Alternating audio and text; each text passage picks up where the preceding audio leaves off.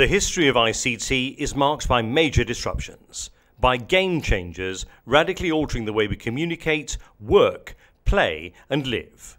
Back in 1971, when the first ITU Telecom World event was held, ICT was all about telecoms, voice over a fixed infrastructure, run by national operators out of government departments. Then came the paradigm shift of market liberalisation in the early 80s and the arrival of mobile telephony, exploding from brick-shaped executive symbol to the ubiquitous tool of daily life today, where there are almost as many mobile subscriptions globally as there are people on the planet.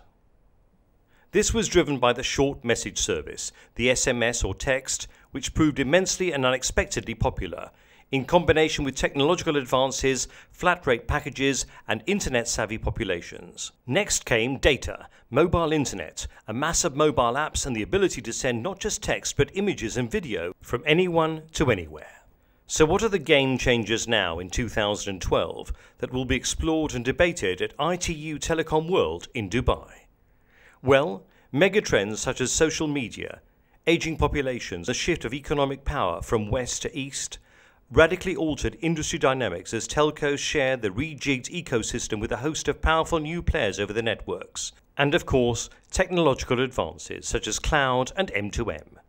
These factors are propelling us into a complex and uncertain future of challenges and enormous opportunities. Opportunities to improve life across every industry sector, from energy to transport, to health, to education, to government services. Challenges to foster and manage innovation to secure success for governments, companies and individuals. Threats to personal, national and global security from cybercriminality. And the danger of losing the open, fair, interoperable global communication system the industry and ITU has striven to build. These are the key topics shaping the agenda at ITU Telecom World in Dubai, shaping the way you live your life and making it the one event not to miss.